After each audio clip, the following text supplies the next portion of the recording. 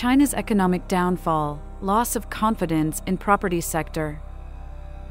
The world's furthering problem in China's commercial property sector could sow a seed of sin within China's wealth creation, analysts warned. The claims came after China Evergrande Group informed investors over the weekend that it would struggle to convince stakeholders of its funding plan, worth $300 billion.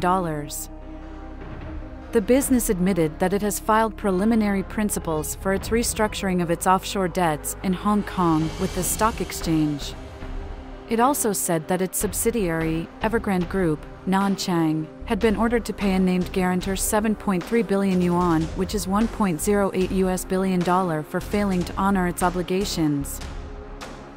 For the government, there is a priority to break the continuous loop in which leverage on the financial sector's part and the liquidity crunch on the part of the developers can occur. Introduced by Chaitanya Sinha, chief economist for Greater China and North Asia at Standard Chartered Bank, these insights were presented at the Bloomberg Singapore Street Signs Asia Conference. China is facing a home mortgage repayment conflict, with thousands of homeowners across 22 cities defying the federal government by refusing to make a payment on uncompleted real estate projects. If this does not pay off over an adequate amount of time, it will have a significant effect on the country's economy, including the government's balance sheet and the bank's balance sheets, and households in general. The economist pointed out that issues in China's property market threaten the foundation of an essential part of a strong economy with a real estate market. Sales of property, which account for a substantial part of provincial government revenue, have fallen from 30% in the past year. The economist added that the recommendations made by him should revolve about fixing issues related to the real estate market. They should be applied holistically, rather than piecemeal, in order to avoid mass insolvencies.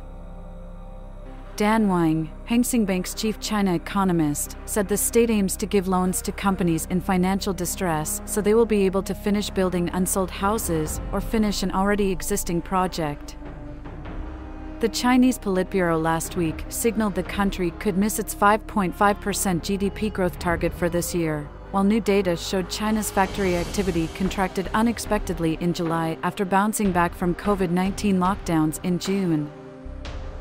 Given that Beijing is taking the property crisis particularly seriously, it's hard to expect the Evergrande crisis to be ever resolved, and may not even be resolved ever.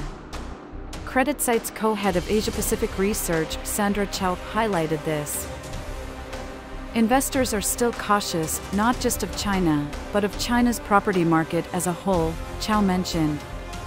Properties in China are still presently in difficulty, despite the government's family-oriented investments and easing policies. So foreign investors are going to be having a hard time rebuilding confidence in the Chinese property sector.